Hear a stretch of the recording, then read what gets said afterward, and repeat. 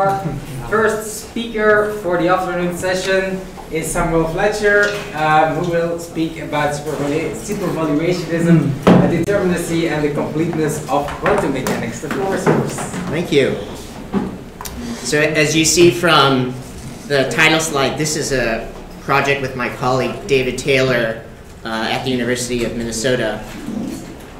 The main topic that we're interested in here is quantum indeterminacy. So this is putatively a type of unsettledness in the world that quantum mechanics describes. And the kind of typical example that people use to invoke, there are many types of examples, but a simple example involves a superposition state of an electron.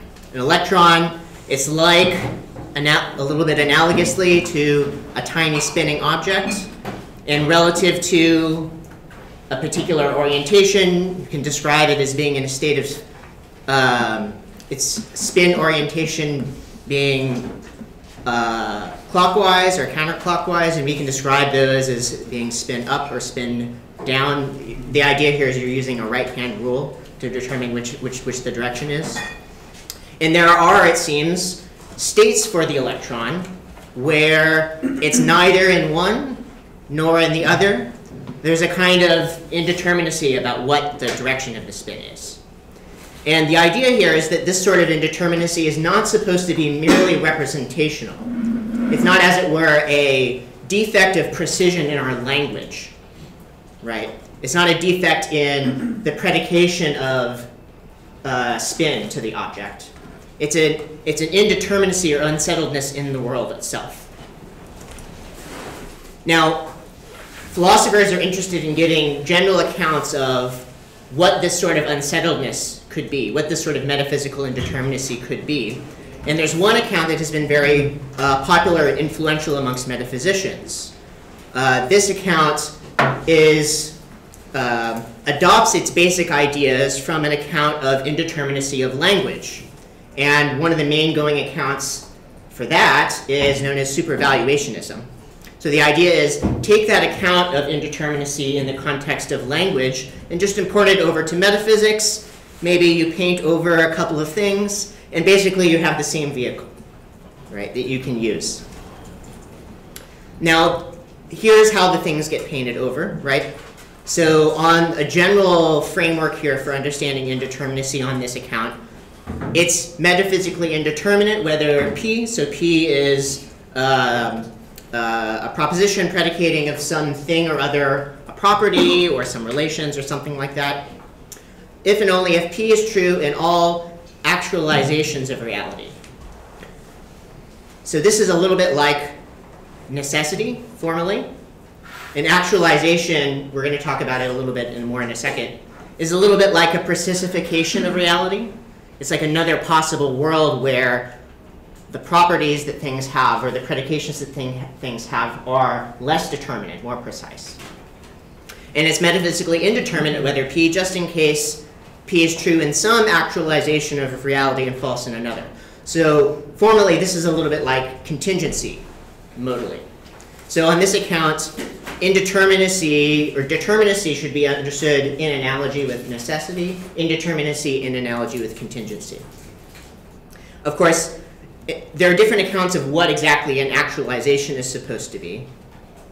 We're going to be mostly focusing on Ersatz version of this, where an actualization is a possible world that doesn't determinately misrepresent reality. And here we just understand possible worlds as classically complete representations of the way reality could be or have been. So here, on this Ersatz version, worlds are abstract and Ersatz. You can contrast that with the realist version, which takes worlds to be concrete entities. Everything that we say can kind of like apply to the realist version. You just have to add in the extra commitments. But we're going to be mostly focusing in the argument for the Ersatz version. Now, one of the attractions of this view is that it models metaphysical indeterminacy within classical logic. So the attraction is, in other words, you've got a metaphysical theory that doesn't require you revising your logical resources in order to be able to express it. Okay. Now, what David and I are interested in is we're interested in the question of whether quantum theory, the sort of metaphysical indeterminacy we putatively find there, can actually be accurately modeled by this account of metaphysical indeterminacy. So in the question, right, from science to metaphysics, the idea is like, what sorts of constraints does quantum mechanics put on the adequacy of this metaphysical theory of indeterminacy? Now, about 10 or 12 years ago, Barnes and Williams and some other people had as well described this account, supervaluationism, as a general model for metaphysical indeterminacy. If that's right, then it should be able to model the quantum things. But around the same time, several folks argued that supervaluationism can't succeed. So there's some, for people who are like really into this debate, there's some influential articles by Scow and Darby around the same time. And they follow from, their arguments proceed by invoking some very interesting but technical results from the foundations of quantum theory, known as the Cauchy-Specker theorem. A bit later, there are folks who tried to respond to these criticisms to try to save supervaluation by tweaking certain assumptions. We don't really need to go into what the tweaks are. The basic thing is that you make some changes to some of the underlying structures that you use to describe this position. Instead of using complete worlds, you use incomplete worlds. It doesn't really matter for our purposes. This is setting up the dialectic here, right? So a few people have done this. Darby and Pickup a few years ago, and more recently Mariani et al. David Taylor and I argued fairly recently that we don't think that supervaluationism can be salvaged. And we also think that the invocation of these kind of technical results, the Cauchy-Specker theorem, are not really needed. The Darby and Pickup and the Mariani et al. Are kind of designed to try to get around those arguments anyway. What we think all that's needed is a particular type of assumption about how quantum mechanics represents properties of physical systems that's known in the literature as the eigenstate-eigenvalue link. So what I'm going to try to do today is give a general, more general argument against supervaluationism. Let me just describe what the eigenstate-eigenvalue link is first. This is the central idea. A quantum system has a value v of a property. So if it's a categorical property, then the value is just like yes or no, it has it or it doesn't have it. If it's a quantitative property, it might be a particular numerical value of the property, like how much charge it has or something like that.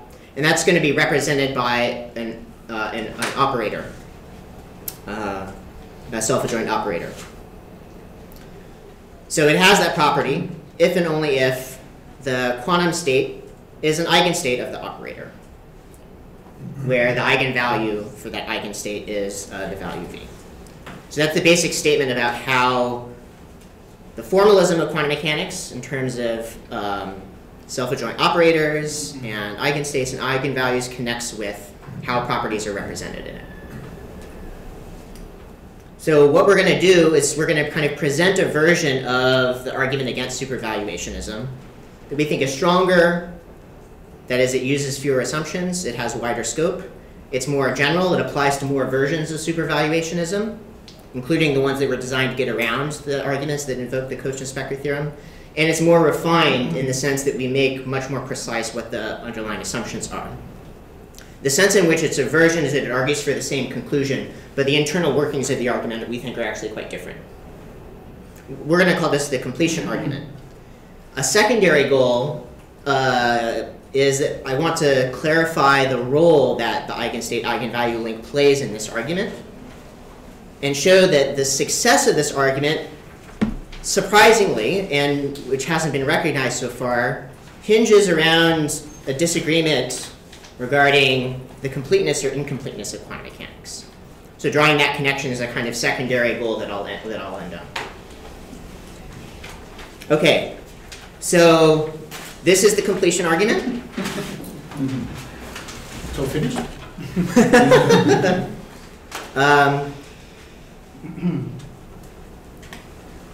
Let me start on the I guess it's for you the left-hand side. I cannot do mirror symmetry in my head. I'm sorry. That starts with a little bit of the notation of the argument. We've tried to formalize this argument so that if you disagree with something, you can point to the thing that we assert that you disagree with. Okay, so let's start with the notation. The arrow up is just saying that our system, say our electron, is in a state which is spin up, or excuse me, it has the property of being spin up in some particular direction. Sigma I is the Pauli operator representing that property. So I remember I was telling you before that there's a representation relation between self-adjoint operators and properties according to Eel. That's what the operator is in the case of spin. Now, delta and nabla are respectively determinacy and indeterminacy operators in our little toy language here. It's just a propositional language. But basically, delta out in front means it is determinate that, and nabla out in front means it is indeterminate that. And we're going to let Q be the proposition that our system S is in an eigenstate of a particular Pauli operator, the one representing spin Y. Okay, our argument has 4 assumptions. Here's the first assumption that's labeled as A. If it's determinate that the system is spin up in the x direction, then it is determinate that it is spin up in the x direction. By the way, I'm going to give the argument first, and then I'm going to circle back to defend each of these assumptions. So the first thing is just to try to walk you through why the argument is a valid argument, and then I'm going to try to defend the soundness of the argument. Okay. So the second assumption is that if the system has the property of being spin up in the y direction, then it is in an eigenstate of the Pauli y operator. The third assumption, C, is that if the system, the electron, is in an eigenstate of the Pauli y operator, then it's not the case that it determinately has the property of spin up in the x direction. For those of you who know about quantum mechanics, just think about like the relation between an x and y is like a 45-degree rotation in the two-dimensional state space. If you're not into quantum mechanics, believe me. The fourth assumption is that if it's determinate that the system is spin up in the x direction, then it's indeterminate whether it is spin up in the y direction. There's 2 supervaluationist assumptions. These are going to come from the supervaluationism that we're critiquing. The first is that if it's indeterminate, that P, so P is any proposition here, then there's an actualization, right? Remember, an actualization is a world that doesn't determinately misrepresent reality. Then there's an actualization at which P is true. Okay. Second, if it's determinate that P, then there is no actualization at which not P is true. Okay. So those are the assumptions. Here's the argument. Let's start with D. Okay, we assume D because that's an assumption. Now we apply E to that. And it follows from that that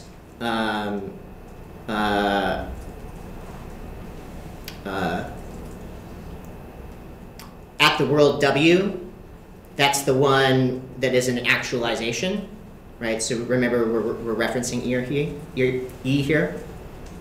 That spin up Y is true. It had the electron in this actualization has spin up Y for some actualization W. It then follows that from B that Q is true in that actualization. From C, it then follows that not determinately spin up X is true at that actualization. And then from F, here we're using modus tollens, it's not the case that it is determinate that it is spin up in the x direction. Then from modus tollens in A, we get the conclusion that it's not the case that it is determinately spin up in the x direction. And you can see that that's a contradiction. So with these background assumptions and these minimal supervaluationist commitments, we get inconsistency. Now, if you're into like paraconsistent logic, you might be like, that's great. But remember, one of the motivations for supervaluationists is the retention of classical logic. So this is really a problem for them. Okay, so now I'm going to try to defend each of these assumptions. So E and F are going to follow straightforwardly from the commitments, the supervaluationist commitments that we made. They are, as it were, fragments of these biconditionals. The reason why we use these fragments of these biconditionals is that some of the people we referenced in the beginning who are trying to save supervaluationism weaken the supervaluationist commitments so that they don't have the complete strength of both directions of the biconditional, but all of those except E and F.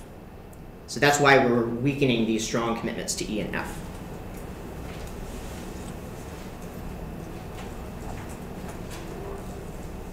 Okay, so what is the defense of A? All we really need here is that you accept that there is some case of determinacy that is itself determinate. Maybe you don't think that that's the case for spin up in the x direction. But suppose you think that it's the case for some other property. We're just going to substitute in that property in for the argument. Okay. In other words, you just have to accept, you just have to assume that not all determinate property instantiations are indeterminate. Okay. Oh, wait. But not all being determined are indeterminate. Could you say that again? Sorry, maybe that's in the QA. Okay, all right, sounds good. Sounds good, as you like. Okay, so we have a defense of E and F and A now. Now let's look at D.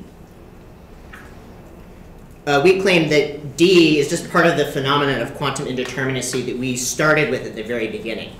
Right? This is just an expression of the starting point for everyone involved in this debate. Right? Without D, we don't have any quantum indeterminacy for spin.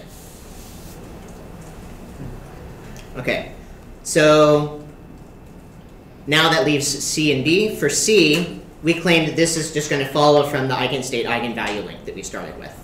It's a particular direction of the eigenstate eigenvalue link. So let me just elaborate a little bit on that. So there's a standard formulation. This is the one that I gave before. Sorry. There is a certain ambiguity here. The ambiguity here has to do with how the standard formulation is exactly put together. It has to do with what a determinate value represents. Okay. So let me walk you through what the ambiguity is. So in analyzing the ambiguity, I'm going to make a couple of presumptions. One is that I'm going to assume that what quantum physicists often refer to as observables are refer to properties. That the operators, like the Pauli operator that I talked about, that I mentioned before, these represent determinable properties. And then the eigenvalues, these are the little v's, like the specific value of a physical quantity, these represent determinate properties, determinants of the determinable. Here I'm using a bit of metaphysics here. You might be familiar with this idea already from really pedestrian cases. The determinable-determinate distinction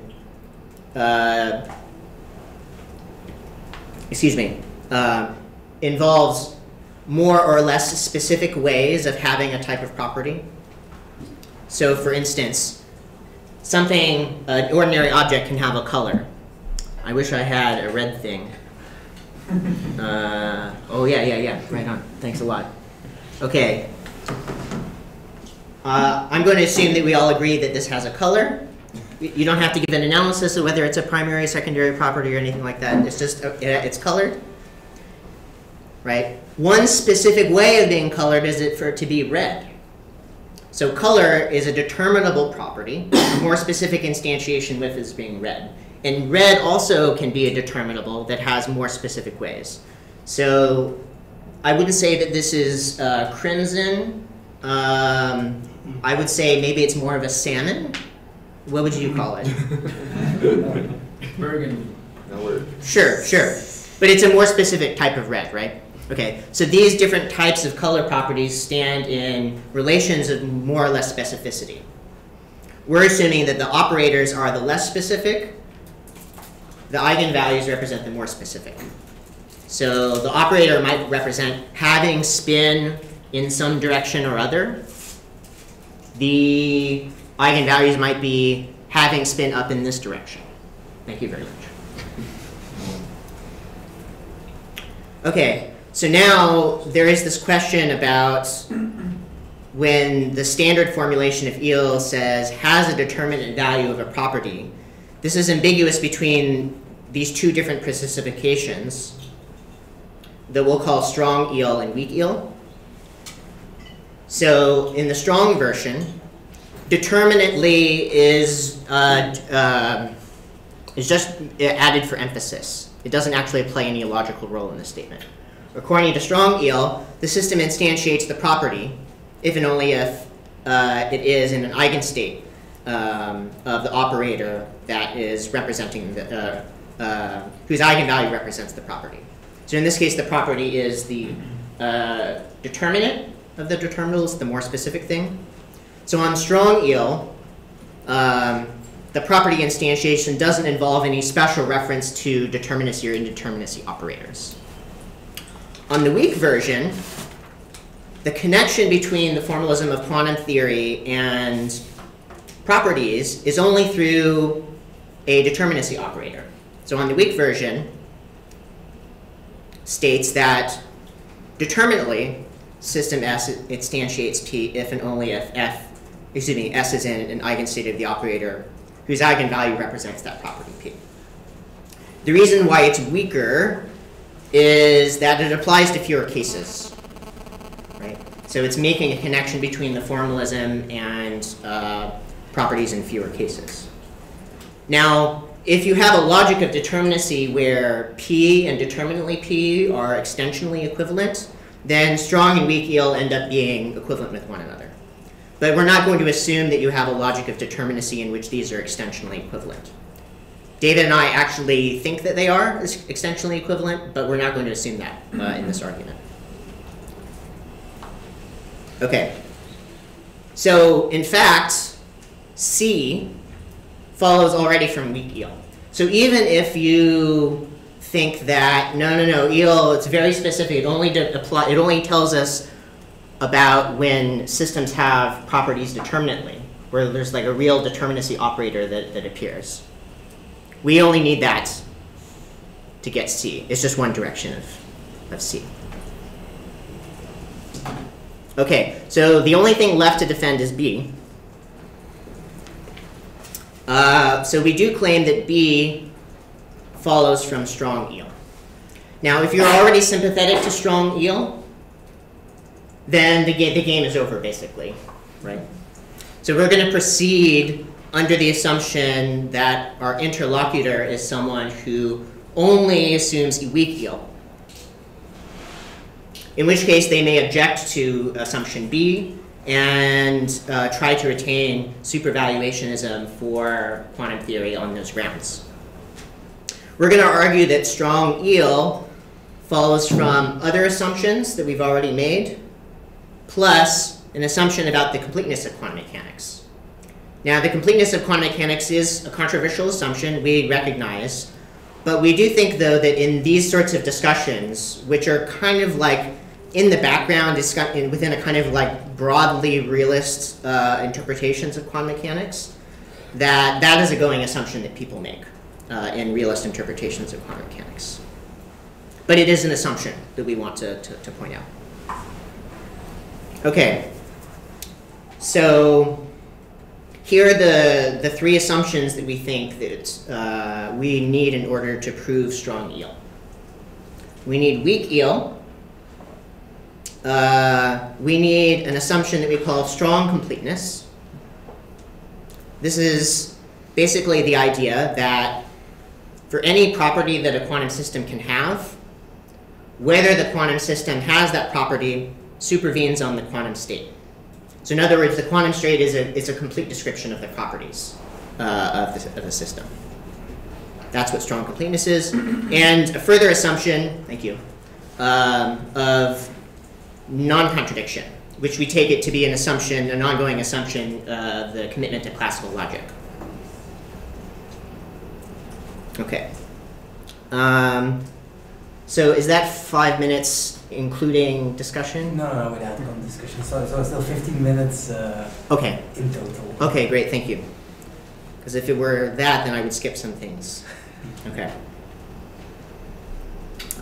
Okay, so, but I think I am going to skip a little bit. So this slide where I talk about some of the reasoning that's involved in the argument, it is more complex technically than the other slides.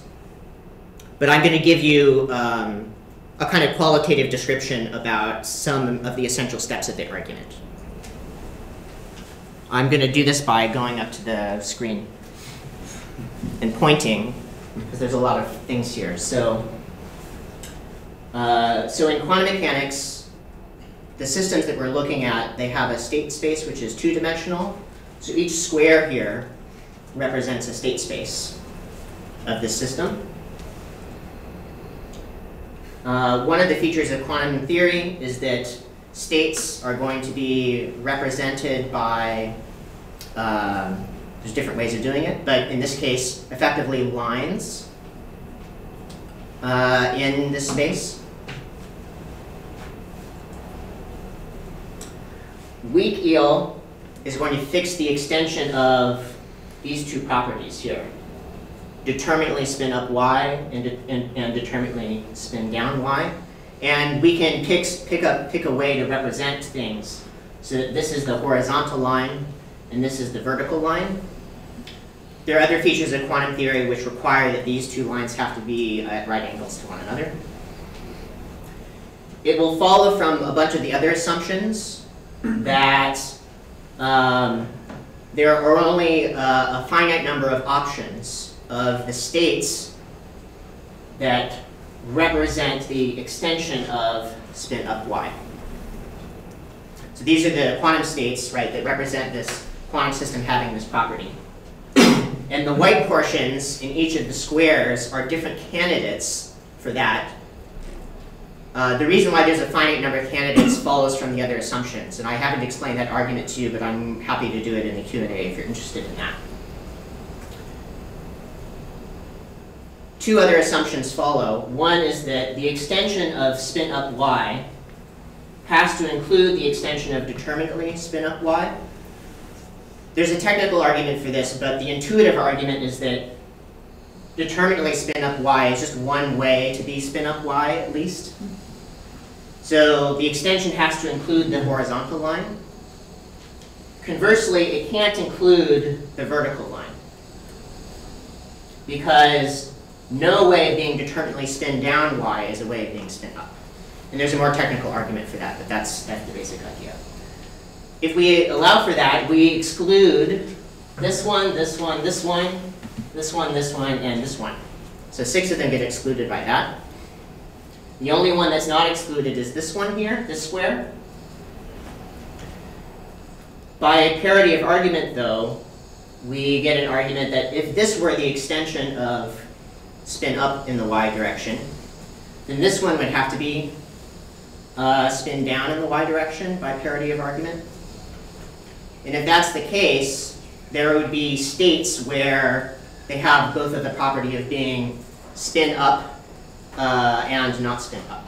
And that violates non-contradiction. So this one is ruled out. This is the only one that's left, which means that the extension of spin up y is the same as the extension of determinately spin up y. And remember, I showed you before that weak eel and strong eel are equivalent if determinantly p and p are equivalent. So what this technical argument shows is that at least in this specific case, this is true. And so we get strong eel from weak eel.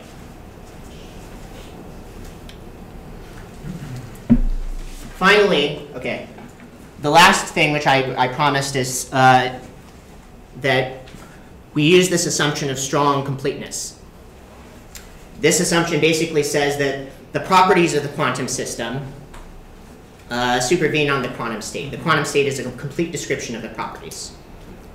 There is a way of rejecting our argument by rejecting strong completeness. Here's how you might do it. You might say, quantum mechanics is complete, but not with respect to all properties, just with respect to the determinate properties. In that case, our argument doesn't go through. But we think that weak completeness in the background of this kind of realist, the realist commitments of this debate, is really pretty untenable. The reason why that's so is that it makes it so that quantum mechanics, the formalism of quantum mechanics, basically has nothing to say about the non-determinate properties. They float free of the formalism completely. It seems to us that this is a renouncement of the realist commitments of these sorts of positions, and for this reason we take ourselves to be given a reductio of supervaluationism as an adequate account of metaphysical indeterminacy. Thanks for your attention. I'm looking forward to your questions.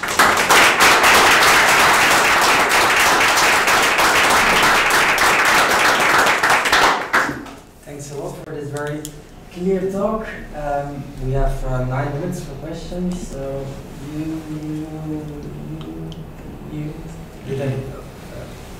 if we can get there. So sorry for interrupting you, just that I was going to forget everything. Yeah. So your argument also assumes the classic model framework of metaphysical modality, right? Which is in model logic is S5, right? And so. No, I don't think so. Okay, right. So, but at least 4 is assumed because you have if something is determinate, then you have to have that it is determinate, right? So you might think. Let me put it this way. We don't require in our argument that that hold for every proposition. Okay, cool. Okay, right. We only require that it hold for at least one. For one position. Okay, right. Yeah. And so you can have a weaker system. Indeed, we, in our opinion, so the supervaluationists want to think about determinacy in analogy with alethic modal logic. David and I think that it's completely different type. We actually have a paper on the logic of this. I could tell you about later on, but we don't make any assumptions about that. So this is the reason why I say, we don't make that assumptions. We just need determinate determinacy for one proposition. But then you still need to have one property for which that's true, right? And then you have to point out why for that property it is true, and then you have to find a particular property which justifies that, right? Because it's not obvious that there is a property for which that's right logically, that it is determinate, that it is determinate if it is determinate. So you have to find one property which is such that for the property that's true logically, right? Yeah. That's kind of. Yeah. So we take that just to be an assumption of the argument. Okay, all right. So if you want to be a supervaluationist and you want to reject that there's not even any one for which that holds, then that's a way of resisting our argument. However, we're not aware of any supervaluationist account that can accommodate that. Okay, so your last thing to say, I don't know about supervaluationist account, but there are also in the philosophical literature, there are arguments against 4 as used in metaphysical modality, right? Okay, yeah. And there are arguments against 4, but there are also ways to keep 4 by rejecting these arguments. And I'm thinking about Wilson, Jessica Wilson. Yep. So she talks about relativized metaphysical modality. Yep. And to relativize the truth of a model claim to a word into a context. Maybe in that case, if you assume that framework, you can resist your argument too. But it might be possible, although maybe we have to talk about the details. Yeah. Thanks. So I really like this. I'm a little worried I'm missing a bit of the dialectic, so this question, that might become obvious in my question. But so when I look at strong completeness, I immediately associate that with a rejection of strong completeness with Booleans. Yeah. Right? Yes. In the formalism for Boolean mechanics, there's no indeterminacy whatsoever. Exactly. So there's like this broader context in which you might say, look, the only way to save supervaluationism is rejecting this thing that moves you toward a theory on which there isn't any quantum indeterminacy anyway?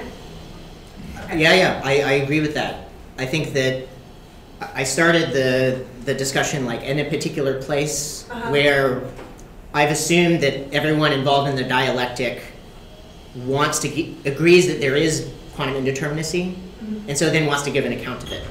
And so for folks who have an interpretation of quantum mechanics for which that's not the case, then this is all by the by. So I think we're actually on the same page. Well, I would just encourage you to, so I think like at the end, once you've said all this, you might also just emphasize that there is like, there is an existing interpretation out there that's already, I mean, everybody is trying really hard to hang on to completeness. So if that's what you had to give up, it's not just that, for instance, like, oh, truth is floating free, or you've got a distinction without a difference. It's like you've given up the game that you were playing with respect to the space of possibilities for interpretations of quantum theory. So I think that this is all in favor of you having made a great point. Great. Thanks very much. Could you come back to the main argument with all the assumptions? Yeah. Yeah, this one. Just to be clear, when you talk about the delta and nabla operator, and you say we are fixing the determinacy of the operator and the physical quantity you are considering, is it fixing it in all the actualization, or just one? Because I was confused about one part. Yeah. So we intend this to be a syntactic argument. What I mean by this is that we're not assuming any specific semantics for the determinacy and indeterminacy operators. And that's quite intentional. The reason why it's intentional is that different supervaluationists disagree about what the semantics for these are. And so it's too messy for us to try to do this by giving a semantic argument. David and I actually like semantic arguments better. We think they're more philosophically transparent. But we resorted to this syntactic strategy here to be ecumenical with regards to the targets of our argument.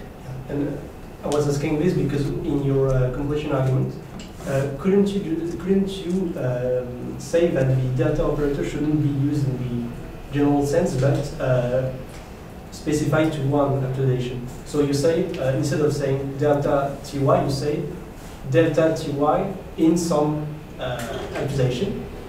And then you couldn't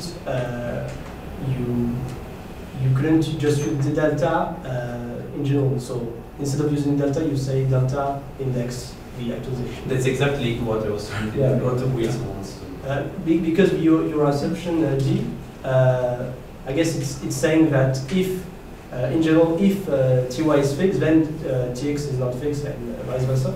But you could just say no, quantum mechanics is just saying that. If it fixed in some actualization, then the other one is not determined in this actualization, not in full metaphysical. Yeah, that was going to be my question too. Okay.